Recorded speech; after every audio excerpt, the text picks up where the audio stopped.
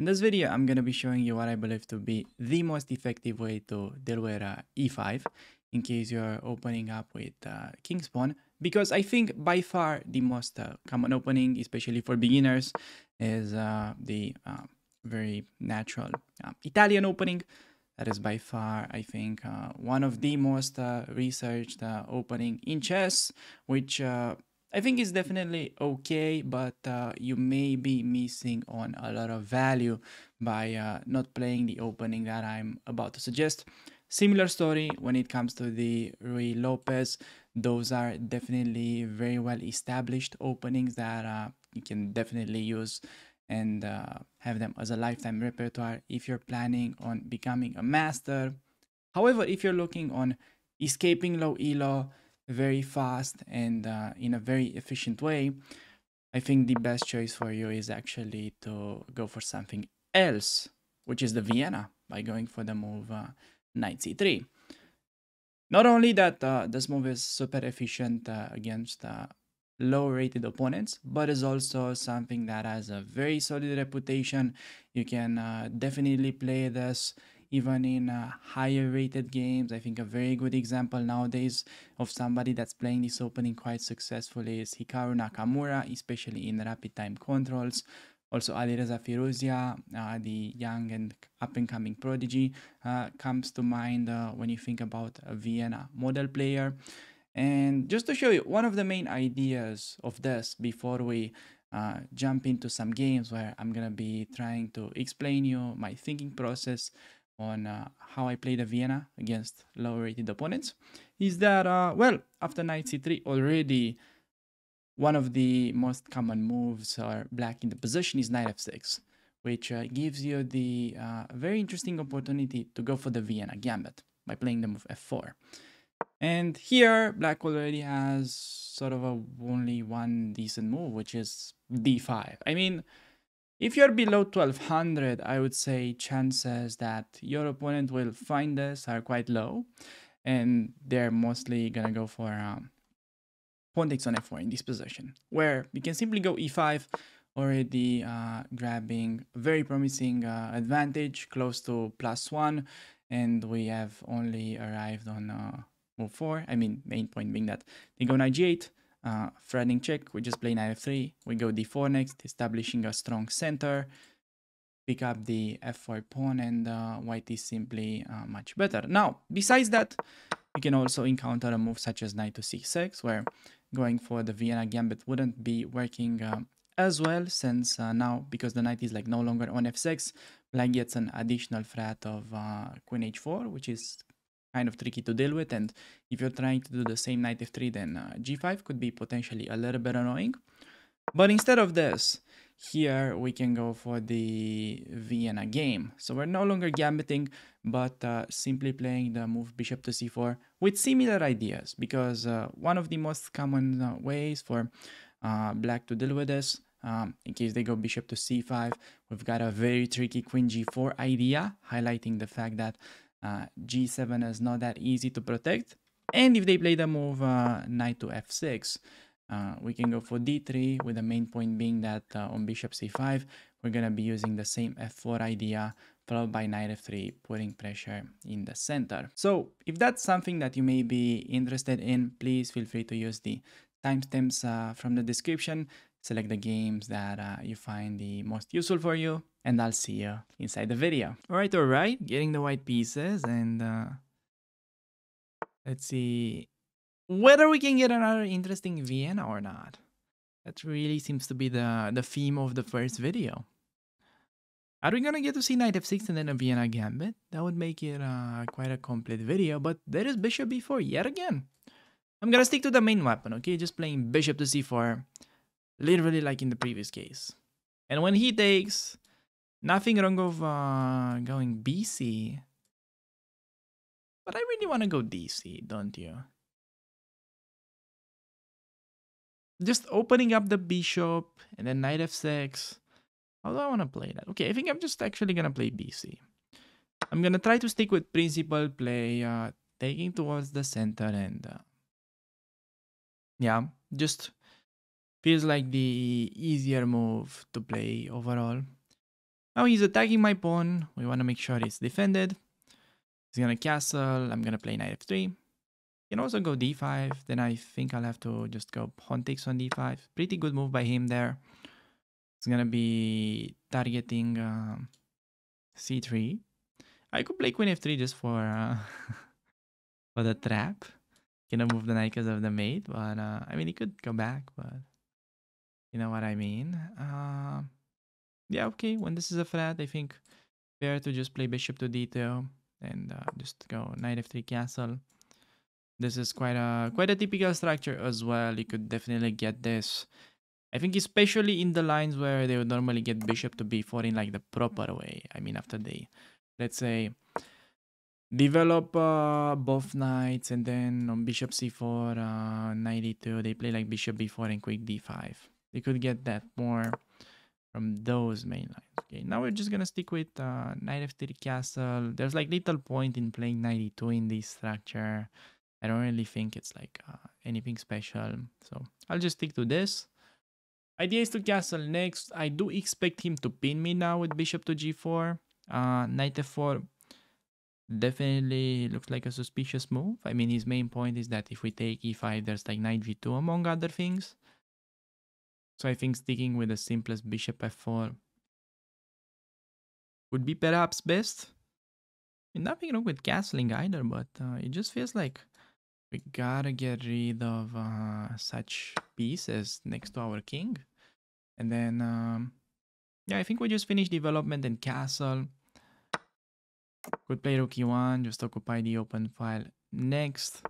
Still expecting him to pin me, but that's not really the greatest move I feel like, since g5, g4 is sometimes annoying. So bishop is blocking that path a little bit. I think now I'll start with a nice little rook b1 move, activating and making use of the open b file. And after he plays b6, I'm just gonna play like rook e1. Okay, your rooks should be controlling the open files always. I mean, no matter what, you simply cannot go wrong with that. And I think after that, yeah, we just continue with moves such as h3, expecting him to play knight c6, and then maybe we go h3. If bishop h5, rook b5 looks like a strong move. Rook 8 is definitely suspicious for a number of reasons. But yeah, like first thing that pops to mind here, just so you know, there is takes and bishop d5. But apparently c6 is saving the rook, so maybe that's not it. Also, I'm thinking of bishop f7 whenever this gets played, and then knight e5, so we can pick up the bishop. The line goes rook e5, queen g4, but there is rook e1 check. That also doesn't seem to be working that well either. So the question is, why is this bad?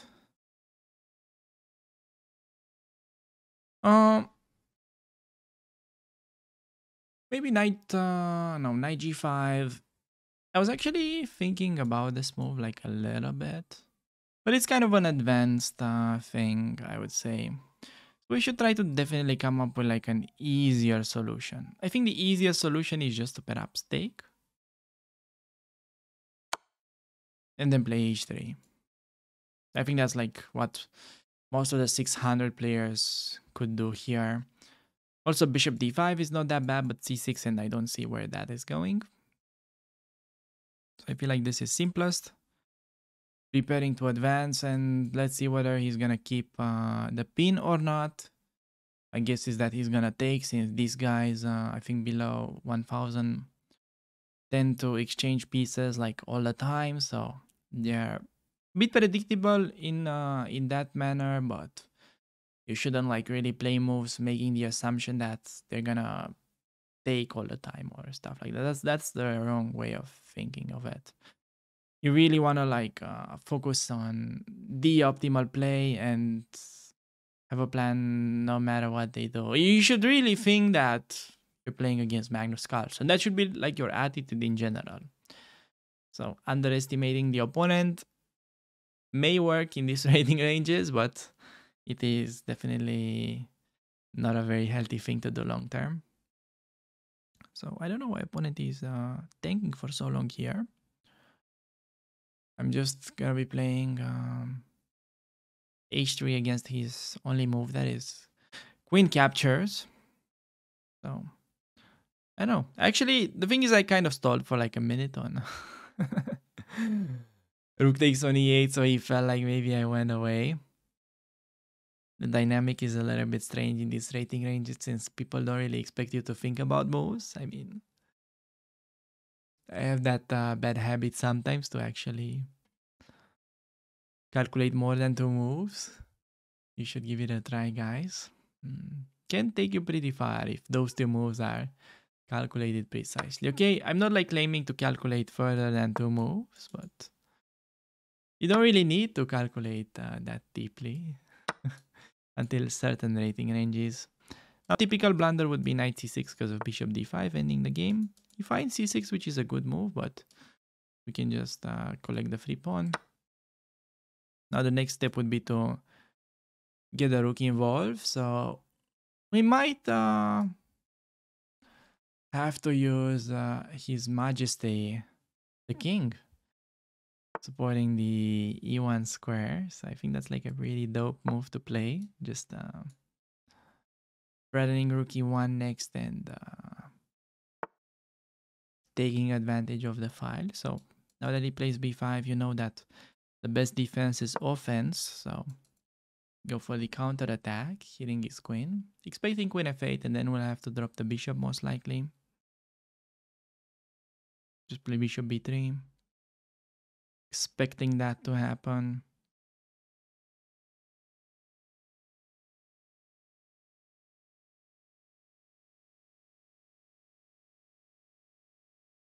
That's like literally only move, I think. Otherwise, he's having massive issues with f7. Definitely giving up the queen is not an option, but queen b8.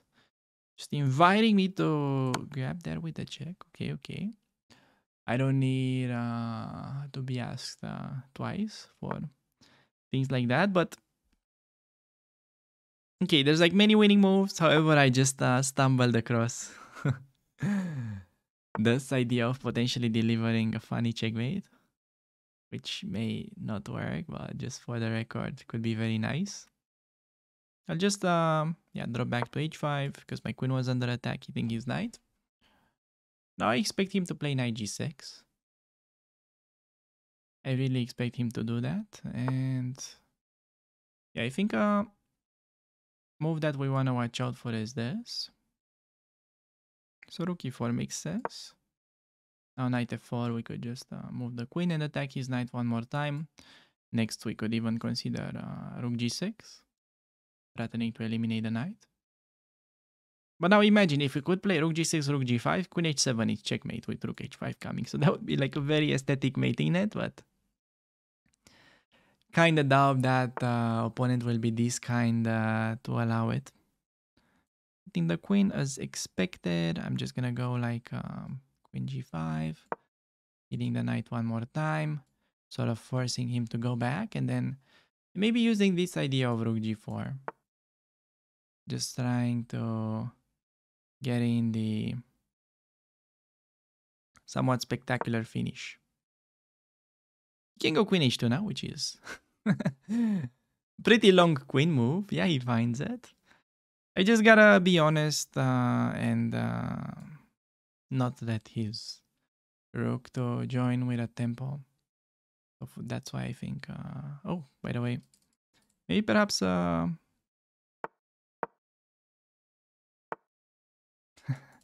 how am I like missing the checkmate there? Oh my, I could have done that in the first place.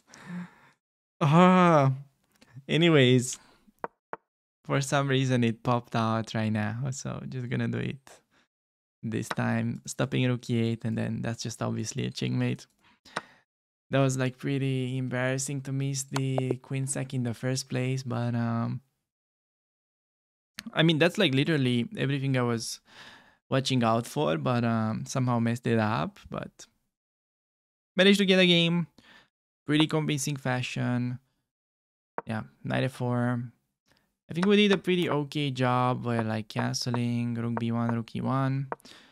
Now rook e8 occurred to me as a mistake.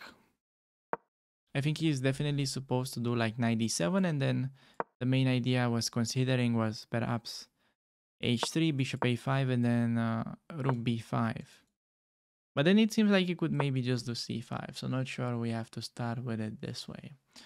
The point is, if we play rook b5 and he's forced to do something like bishop g6, we could potentially get like a big attack. Either swing the rook over, maybe even like rook g5 could sometimes be interesting.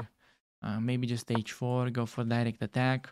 You really want to watch out for the rook lifts in the Vienna when you get the open b file. So then we go like a pretty straightforward win. It was just me messing around with it a little. Missed queen g6, which is like a bit embarrassing, but yeah, I think we can just move on to the next game. Quick interruption. If you're really enjoying this kind of content, please consider liking the video because it really helps the algorithm boost the video to more people. You know that is very much appreciated, so let's just jump right back into the action. All right, getting another white game. Going for another Vienna.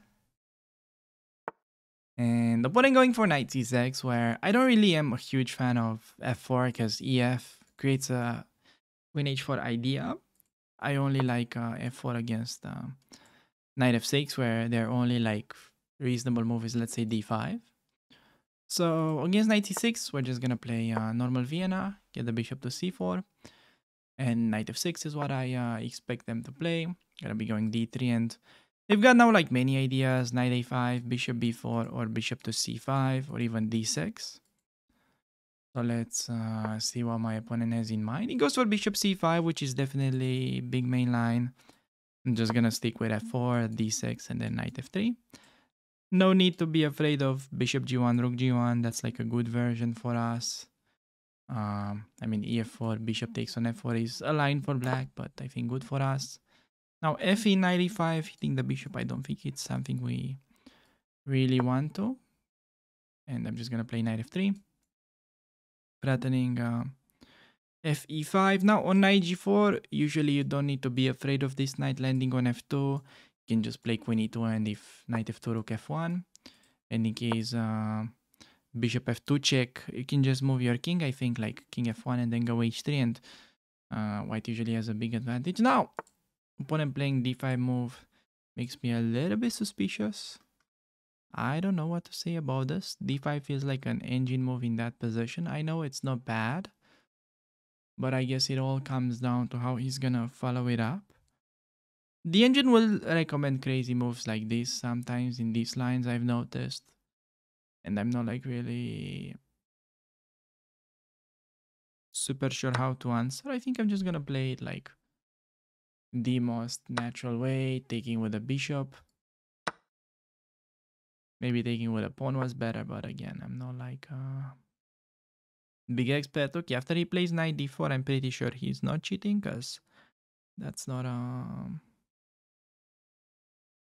very good move since it's moving the knight one more time and not really creating any threats. I think we're just safe by playing c3, hitting this guy, incentivizing him to take and developing our queen. Just extra pawn and better development. Queen h4 check is not a problem as there is simply g3. And there is a threat of fe5 as well that he has to take care of. Ef, take it with the bishop, maybe long castle next. Can already short castle as the bishop's taking away the g1 square. But I could do d4 first and then short castle, that's fine. Maybe we'll do that in fact. Looks a little bit simpler than the other move. Bishop e6, pretty nice try. Sort of shutting down my strongest piece. Can give credits to opponent for that. I can take that sort of opening up his rook, however, which I'm not like necessarily a huge fan of. Could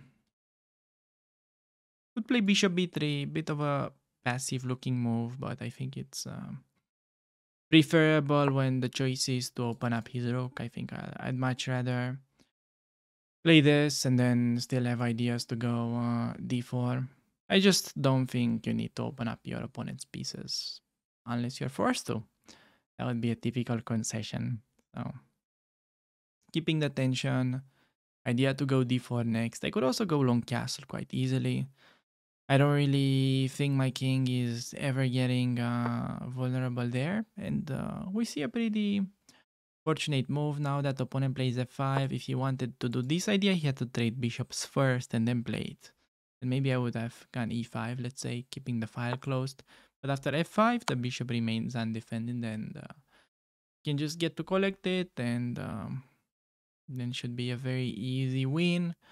King h8 can just pick up the f5 pawn with my pawn, not with the bishop, because we could potentially run into some problems with g6 maybe, even though bishop e5 looks winning by force there. I think just this is fine. Supporting the bishop e5 ideas next. Maybe focusing on attacking g7. Okay, I think I'm just gonna like castle long. Bishop e5 as an idea. Queen g3 is still one of the main threats that's gonna be mating him. We do have a nice checkmating idea though. If we could like sacrifice the queen on h7 and get a rook to the h file, that would be checkmate. So I'll actually try to play for that, even though it's a fancy idea and definitely super unnecessary. Okay, I'm predicting that he will take on a2 now, which is obviously defended. But besides that, I really want to get in like rook e4, queen h3, sacrifice the bishop, and then go queen takes on h7. That would be like a fun way to end this game. Wait, can I go rook e4? He wants to sacrifice rook e6 maybe?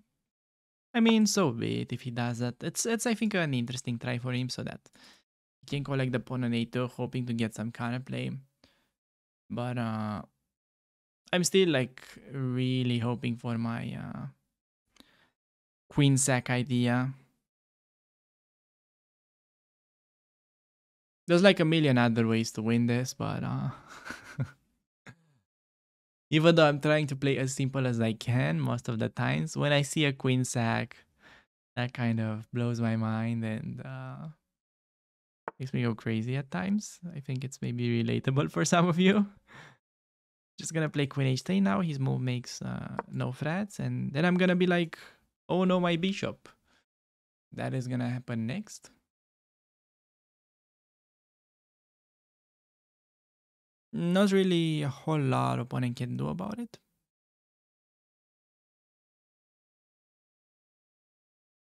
If he goes h6, that's just like inviting bishop takes.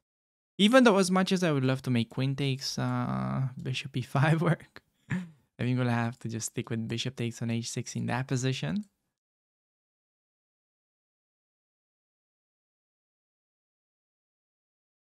But I think there might be even like a funnier way to checkmate this opponent in case he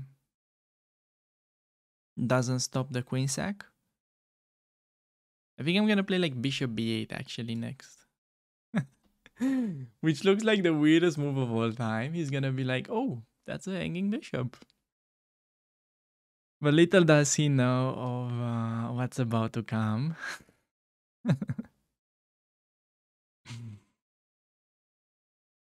Okay, opponent, make a move.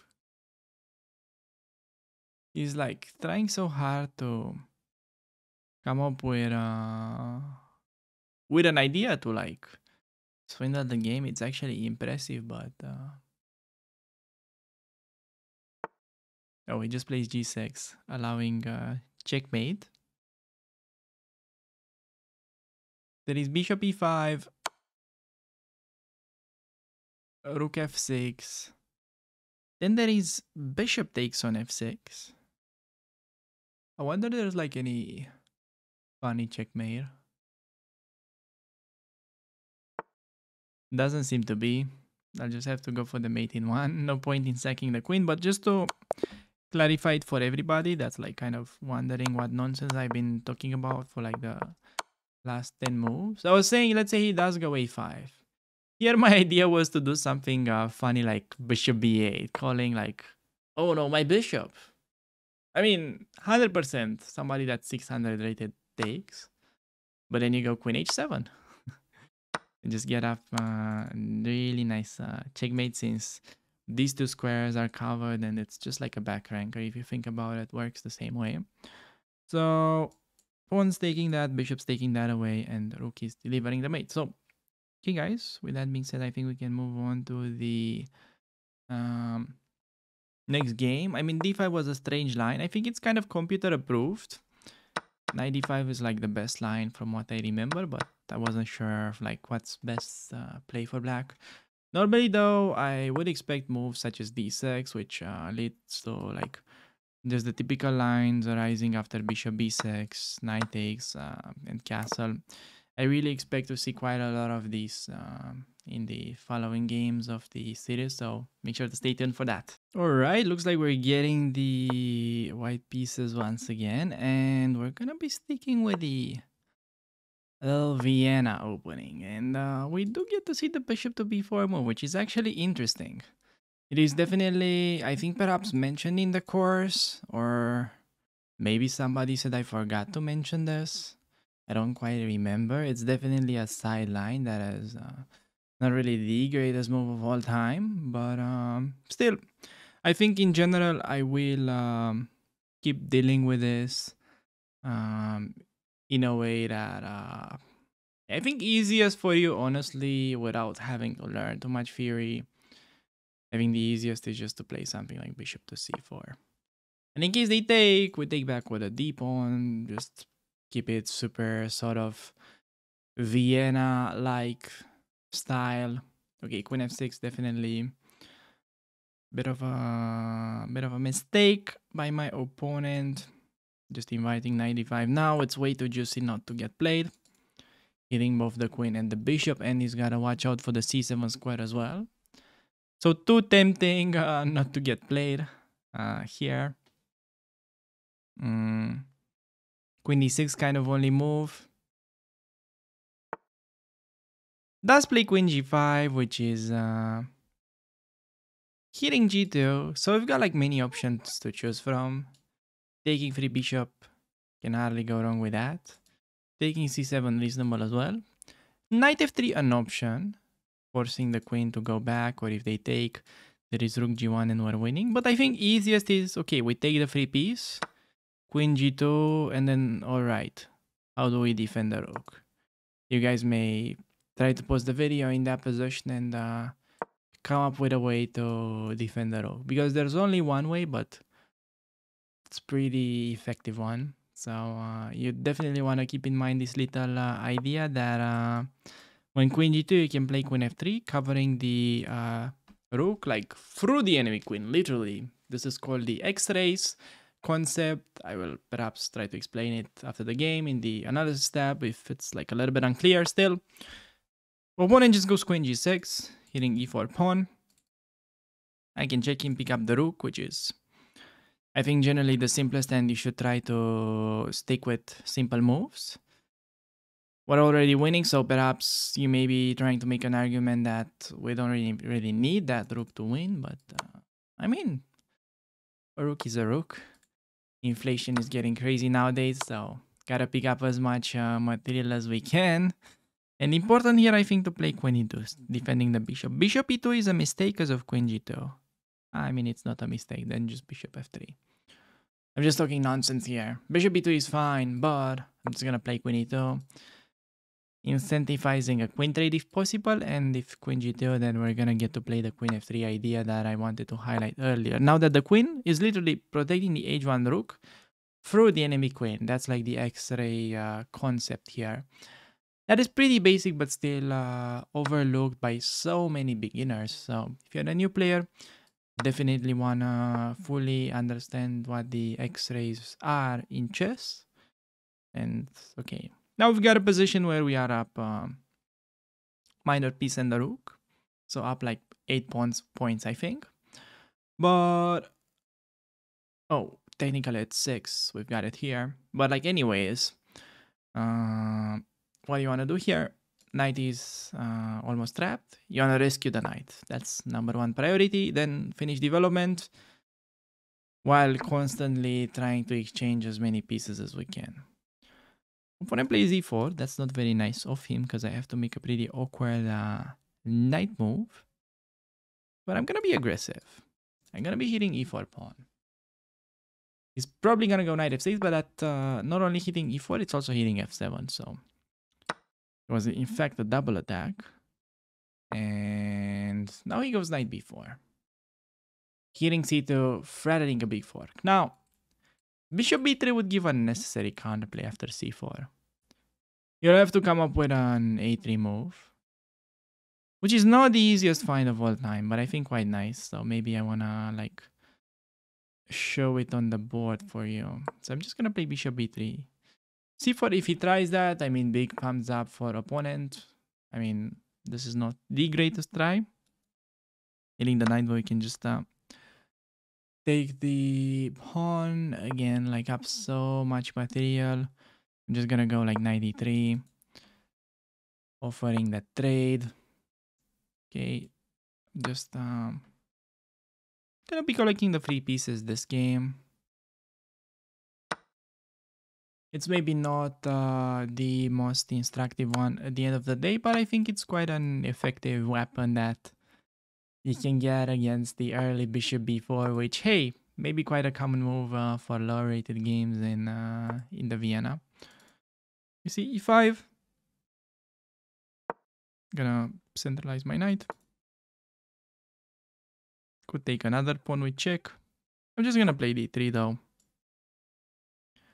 Idea to take the enemy knight, and I'm just gonna play a4 now. I'm still keeping the discovery in reserve so that we get a more of like a deadly discovery in case he moves the rook somewhere. Rook d8 still not letting me do any fancy discoveries. I'm just gonna take the free pawn. Next we can get the rook onto the g file if I want to. Okay, king goes to e6. There's just a fork that we can use. Pick up the rook. Knight c6 I want to do next. Cover these squares. Okay, he plays king there. Gonna go bishop a4. And okay, I'm gonna go rook to g7 now.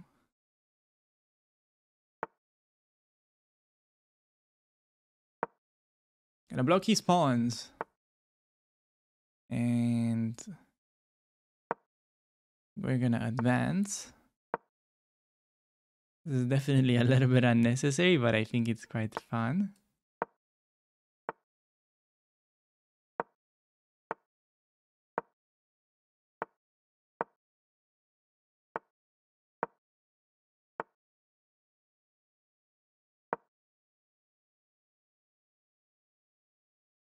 Oh, he offers a draw. Not gonna take the draw.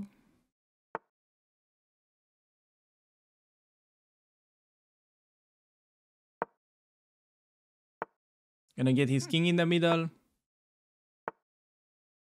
And I think now it's time to castle. Wait.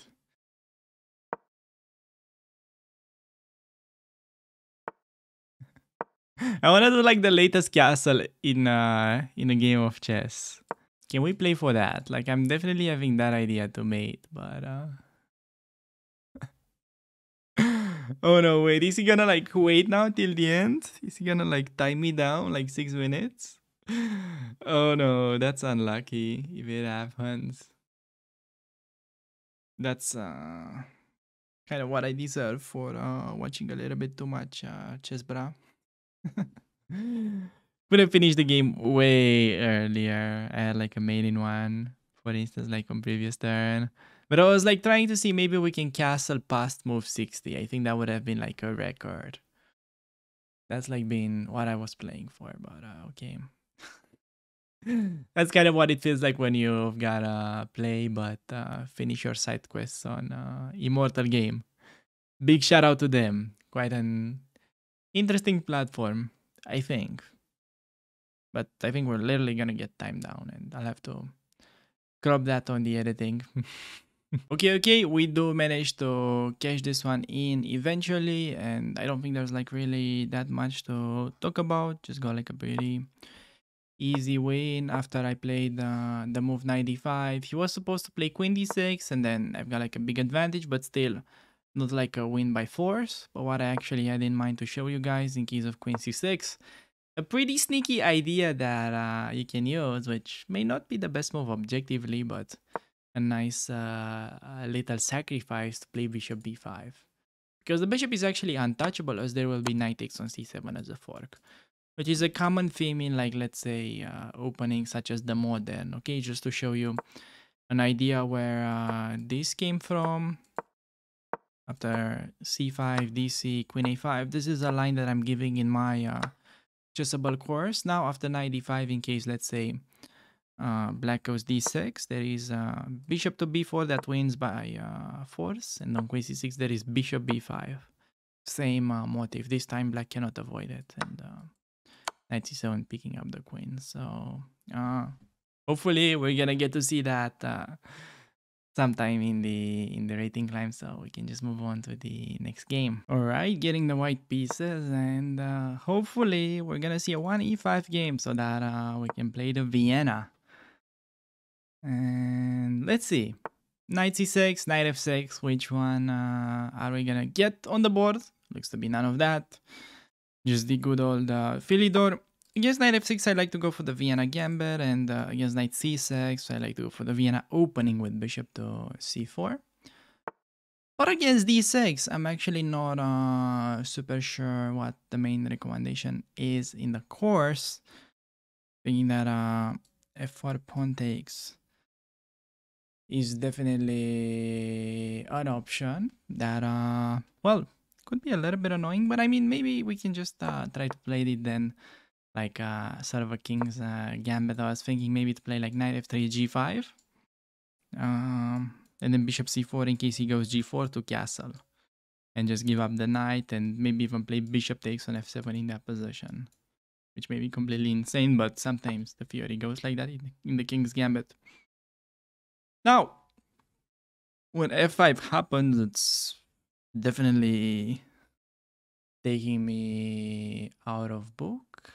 In general, I'm just trying to finish development. A move like knight f3 would be first to consider on my to-do list. I think that's definitely an option. Also, d4 maybe not so bad this time.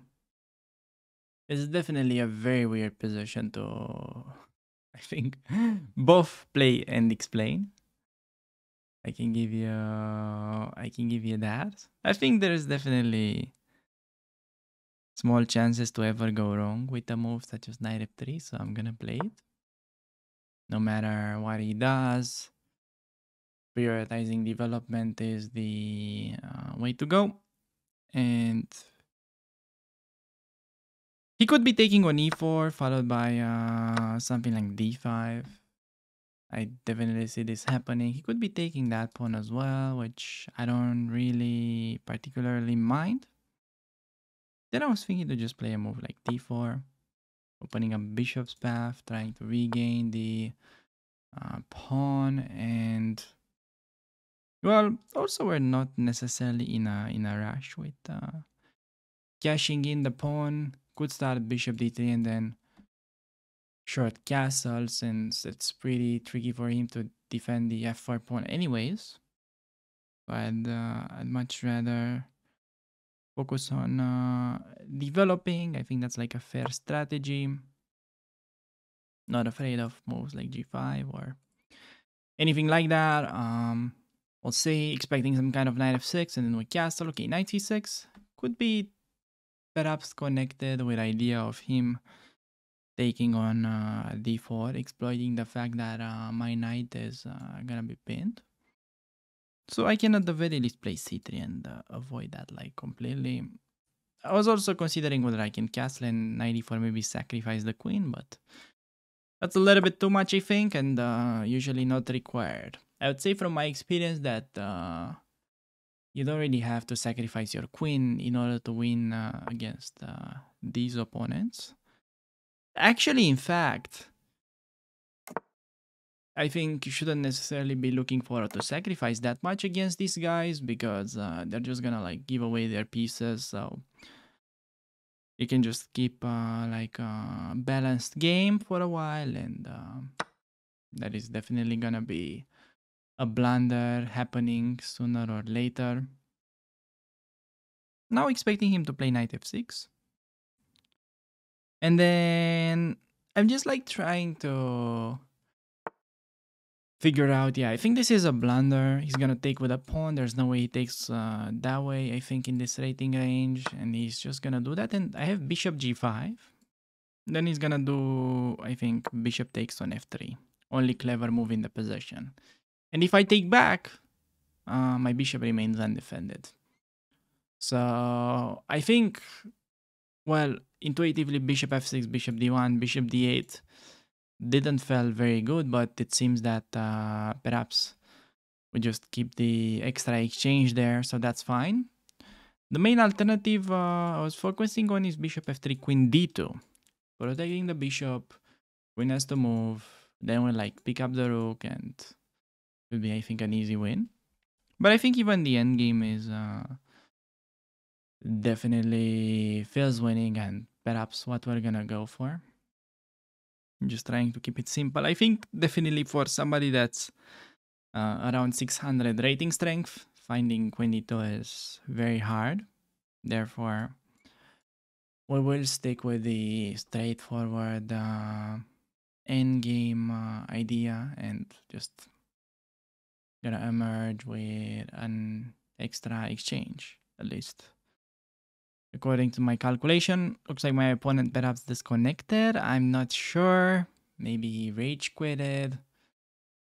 It would be like a bit unnatural, I think, to rage quit here when you still can throw in a move like bishop takes on f3, but okay, it looks like he just abandoned the game and we managed to get the win. I mean, just to kind of clarify it for you guys, if he was playing bishop f3, you could do both queen d2, which is apparently top line according to the computer, as you can see.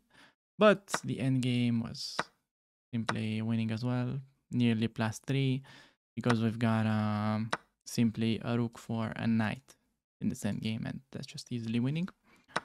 So what did we add to do? Not that much really. I mean, I played f4. I was surprised by f5. I think, by the way, f4, I'm not super sure it's like the precise move here. I actually forgot what my main recommendation against this is. I will have to check. But I know f4 is interesting. My idea was to play it in an interesting fashion. That, okay, here I think I may be having queen f3 as a move in the course. That kind of rings a bell. But I was like really contemplating during the game about something like g4 and then castle, gf3 and then playing this in more of like a romantic game. But actually even bishop takes on f7 might be interesting here. The computer will say that I'm insane, but sometimes this is like not very easy for him to defend. Trying to play d4, bishop takes on f4, e5, or down 2 pieces, but enemy king could be weak in some lines. I don't think this is like the perfect way of playing it, but it definitely is something you can mess around with while playing against this rating range. Alright, getting the white pieces and facing an opponent that's rated over 700, so not getting in the high elo games yet, but slowly we're climbing there, especially when opponent goes for the Alekhine. And okay, play super principal chess, expand with the pawns in the center, and just yeah, I think I usually just like to set up these pawns, going for the Austrian attack. Just go like knight f3, bishop to d3. That's usually where the bishop belongs. Castle, short, normally. There's a4, h5 idea as well, but I'm just gonna keep it super simple, guys, okay? There's like a pretty juicy square on e4. We may very well go for it. So knight c3 idea, knight e4. Just gonna do that. If b5, just knight g5. If knight b4, I think we can just keep the bishop with bishop e2. Now, that move is creating a threat of knight e4, so I'm just gonna protect my pawn. No need to be afraid of knight e3 because the bishop covers it. Plays b6. Now g4 is a thematical idea, but there is knight h4. That's a bit annoying, so I'm gonna play queen e1, taking away that. And next, the main reason why you want to push g4 here, and this is something that I think I explained earlier into the video, or if not, I explained that about the Caro-Kann. Just in general, you really want to think a lot in terms of pawn breaks. So look at these pawns. The pawns are like telling a lot about the position. These pawns are saying, okay, we need another guy on f6. Yeah, if the pawn is getting there, that's most likely mate. So how is the pawn going to get there? If you go f5, he's just going to take it. So you need g4, f5. And that's the main plan. And that literally just wins. This is how you want to look at these kind of close positions specifically, but also in general. You really want to start thinking in terms of pawn breaks rather than thinking about concrete threats or like cheap tricks. So, bishop to b7, just going g4. Knight has two very awkward squares. And yeah, we'll see. I think I'm not going to try to like play it the optimal way. I'll just focus on playing knight g3 and f5, which I'm not sure it's like the most precise way to play this game, but I think definitely will be quite instructive. Also, I mean, quite deadly is if we play g5, honestly, knight f5 and knight f6 check. We could just do that and it's gonna be a mate with a queen sack. I'm just gonna do it right away. I know it may sound insane, but I can definitely see a lot of checkmating patterns from these positions. I already have them in my head. It's gonna be queen h7 and rook mate on the h file. I don't know how yet, but that one is gonna happen, guys. I'm telling you. This is just the power of getting a pawn to f6. So we haven't like really got the pawn there in itself by pushing f4, f5, but we did it in this way. So still, remember I mentioned that we already have it on the board magically. You see, just like that. Go to knight to f6. The pawn is like really well defended. Now I want to get my queen to h6, but there's like one enemy, the knight. So gotta get rid of the knight. Okay, just take it. If he takes this way, that's like force mate, so he cannot do that. Therefore, he takes that way and saying there is not an easy way for me to get my queen around, which is, in fact, maybe true for now, but not gonna be for a while. I'm just gonna start with queen to h4. I know a lot of you may be wondering, what is my bishop doing? You don't really need to think about the bishop when you can checkmate your opponent. I think that's fair to say. But also, I think maybe there's a pretty nice idea that we can use, since his knight is kind of running out of squares. Yeah, I think I'm just gonna use this little idea, guys. You may really like this one. I'm gonna go b4. This is gonna be looking like super odd for like a lot of you, but we need to bring this rook into the game. And we're gonna be taking space. Then I've got like a pretty funny idea that I think may be quite good here. I'm gonna go a4. Not sure exactly what he's doing. I'm happy to see that because it's just gonna open up this. But now I wanted to do this. So here you see like the advantage of having so much space. It really makes it super easy for us to maneuver our pieces around. Now we're gonna take towards the center, plus opening up bishop's path. Then the rook is gonna come this way. When the rook comes in, this is usually gonna be a pretty devastating attack. Queen h4 next. Whoops, and then queen h5. Oh shit, I cannot draw arrows. Yeah, like this. So queen h4, queen h5, and we just get a checkmate. He attacks us. I mean, we can just ignore it, honestly, at this point. We can also play b5 and wonder where is the knight gonna go. Probably to like b8, which is kind of sad if you think about it, but I lost my childhood for playing this game, so not sure which part is more sad. I'm just gonna go queen h4 now, and there's a threat of simply picking up the pawn. because, well, there's a pin, so that is why I had to bring my rook there in the first place. Now it would actually be quite satisfying if he wouldn't let me like brutally checkmate him. But okay, looks like it's gonna be a brutal checkmate. Simply, there's no way for him to deal with queen h6, queen g7, and that's just an easy checkmate. Yeah, there's like a lot of fancy ways to find a checkmate as well, but I think like no need to show off here. Just yeah, in these kind of positions, you realize like the position is so winning when you can play a move like king h1, and your opponent still has no threats. Like that's usually kind of a really sort of ultimate BM that the old masters used to do. Like when they have like a completely winning position and they can like take stuff in one, they would play king h1, just like, let's say the old masters were evil sometimes, but very good. So then we get the checkmate, and we're like 1 point away from crossing this magic 700 barrier. So you guys should stay tuned for that. All right. Looks like we're getting the white pieces, and you heard it right. We're gonna be playing 1e4 in this rating climb. You may be wondering, wait, how on earth does London system player goes for e4? Is that like a mouse slip? And funny thing is that it's not. And I'm gonna be playing e4, and I'm gonna be trying to stick to my main recommendations of the e4 chessable courses that I have. Uh, I don't think they are necessarily the best opening choice, like honestly speaking, for players that are 600 rated.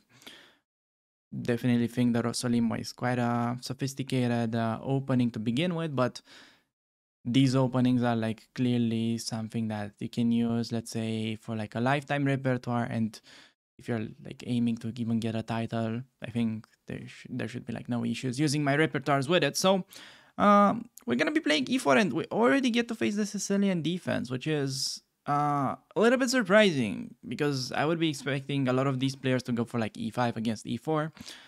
But there we go. We've got the Sicilian, and against knight c6, my main recommendation is the Rossolimo. The main idea for it is just to avoid the Sveshnikov Sicilian. That's like kind of theoretically speaking the biggest problem.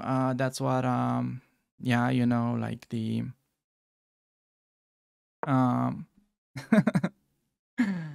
what Magnus Carlsen played in his worst championship match against Fabiano Caruana. In the meantime, my opponent's like talking in the chat, asking me to play something, or if I'm AFK, I'm gonna say I'm an NPC, just to be trolling a little bit. I'm not sure whether you find that funny or you unsubscribed. Okay, opponent goes queen a5, hitting the bishop. I'm just gonna be developing more pieces, and yeah, just trying to speed up development. Queen a5 is a sideline for sure.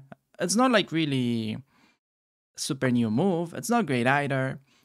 Yeah, there's not really that much to say about it. Bishop takes on c6 was playable as well, doubling up his pawns, but I'll just stick to like the I think normal moves for a while, and later on when it comes to making critical decisions, I'll try to avoid going for like fancy tactics or any sort of advanced procedures. Just trying to do things that maybe somebody that's around 1600, could get to recreate. So we see knight d4, hitting my bishop. Shouldn't take because that will just lose a piece. Opponent going for a bit of a sneaky threat. I'm just gonna play bishop to c4. Giving him, yeah, the chance to take. I'm gonna take back with a queen. Case of b5, I think there will be maybe knight takes on d4 and then knight takes on b5. I think knight d4 should kind of refute that. There's also bishop d5 as a move. And when he takes, just gonna take. I've got 3 pieces developed. He's got only the queen. Plus, we're hitting f7. So definitely we managed to pick up a pretty nice leading development. And what are we gonna do to this move? We're gonna punish e5. Knight has to move. f7 drops. That should give us a pretty straightforward winning position, I have to say. Let's see what opponent comes up with. Maybe d5 is like the only sort of reasonable idea, but still I could do anything against it with a good position. We see queen to b4, which is a pretty interesting idea, trying to go for the counter attack. But we're not in a rush, so I could do moves such as b3, d3, anything to defend the bishop, and then still he's got the same issue with the f6 knight. So I think d3 looks most natural here. Covering the bishop, knight has to leave. And then I'm gonna be hopefully able to play queen takes on f7. Once again, still d5 is like interesting for him. Okay, he just resigns, so we can already title this video how to beat the Sicilian in 8 moves. I mean, there's no clickbait. There you go. But besides that, yeah, not really that much we can talk about here. He just tried to hit me with an opening trap. If I was where to take. By the way, this is actually still not like losing for me. Knight e5, queen b5, there is knight c7. But now that I'm looking at it, maybe e6 is a bit annoying. So I'll have to move the knight and then the bishop drops. I managed to avoid this trap and yeah. Normally in these elos, once you avoid the main opening trap that they play, you're just gonna win. So managed to do that. Alright, so moving on to the second game. Still, nobody plays e5. We've got another weird looking knight c6 move, and I think I'm gonna be playing like what, d4? I think I'm gonna be playing d4 against this. I think this is what I give in my chessable course. I actually kind of forgot what the main recommendation against knight c6 is, but I think that should be the move, because also, I personally play knight f3 quite a lot here as well, just giving them the chance to get back into e5 positions. But definitely d4 I think is best. And he plays d6. Interesting opening for a 500 rated guy, I have to say. Even going c4 is an alternative here. And just trying to go for more of like a King's Indian kind of opening. That's like, there's nothing wrong with that. Yeah, I think I'm gonna stick with that. Definitely remember recommending something like this. However, I've gotta be honest, my memory is a little bit rusty when it comes to that, but I think perhaps it could be quite instructive if we just build up like a massive pawn center with f4 next, no matter like what he plays. So yeah, the main kind of idea usually when dealing with such setups would be to play with f4 and go for the Austrian attack. Now I feel like including this c4 move just against this Nimzovich-Larsen kind of opening. But yeah, look at our massive center. Just think about it. Think about how many squares these bad boys are controlling. Yeah, look at this. Look at this. So they're controlling, I don't know how many is that, but we'd be guessing it's 6 central squares. That definitely has to count for something. Opponent goes d5. Can definitely take twice and win a pawn. However, we're not gonna be like really winning pawns here. I think I like to just take and play e5. And the reason why I'm not going e5 first is because he could do dc. Then the bishop opens up. So I really wanna keep his bishop closed by doing this, forcing the pawn to get there. Now just doing the e5 move. Again, knight e5, nothing wrong with that, like whatsoever. Maybe that's perhaps something we should play, since it's more of an obvious move for like a 600 rated player, but I'm just gonna stick with e5, okay? No need to like open up this bishop, just advancing in the center. Depends on how he's gonna develop next. I would be guessing something like this should be the way to develop the knight, or even use the h6 square trying to get over to f5.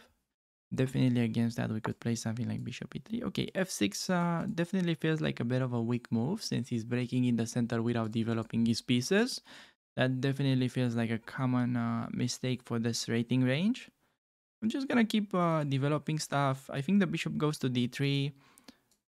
Bishop b5 is not really such an appealing move here because there's a6 and not very clear what the bishop does on that diagonal, since taking on c6 is not really part of the plan. I mean, why would you give the bishop for the knight so easily? Definitely not liking that. Just bishop to d3, keeping an eye on this juicy diagonal. Gonna take towards the center usually, since we are also preparing castle, and then the rook is gonna be quite nicely placed on the f file. It just goes knight b4, hunting my precious bishop. Normally in these positions you could definitely play something like bishop b1 followed by a3, the knight has to go home, and then bishop back to d3, and you get to keep your bishop, which is quite nice. But I'm thinking to just castle and prioritize fast development here. So yeah, I think that's how we roll. Just castle as soon as we can. Okay, bishop a6, common way to blunder here. We can go for the bishop trade because I think most of the 600s, whenever they see a trade, they go for it. And when they see a check, I mean, it's important that they notice it, but they also go for it, which happens to win the knight in this case. So we're about to just pick that one up. And yeah, looks like our central strategy somehow paid off. Still, we didn't really get to show much of a plan like Rose, and so opponent just kind of gifted this free piece.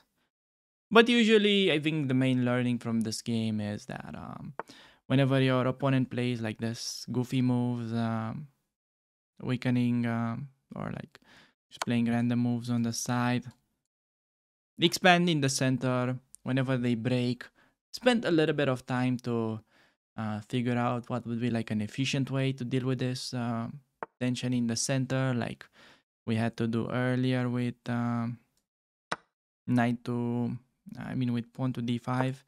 That's when we had to like really make the only interesting decision in the game. So definitely take your time when something like this happens, and if you judge that situation properly, you generally should have quite an easy game afterwards. So that's how you want to crash these sidelines, especially when you play one e4. I think if you play principal, these sidelines are pretty bad. Like if you compare it with the London, okay, if you're like a loyal London viewer that's still somehow watching my e4 videos, I mean, big shout out to you for that.